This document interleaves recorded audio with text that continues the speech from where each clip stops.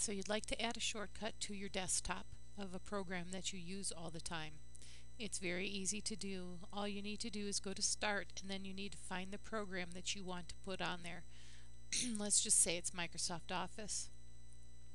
You can right click Microsoft Office, and then you can go to Send to Desktop Create Shortcut. Don't go to Create Shortcut, that will just create a shortcut in this box. So again, Send to Desktop Create Shortcut. Now you've got the shortcut on your desk. If you want to, you can delete the shortcut. It will not delete the program. As you'll notice, I still have another one here. Another thing that you can do, these programs are the programs that you use that you've used recently. These always stay here.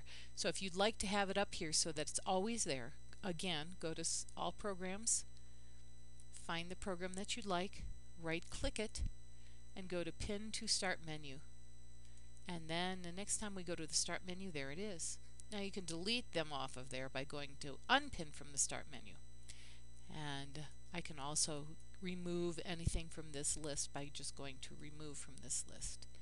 And it's as easy as that.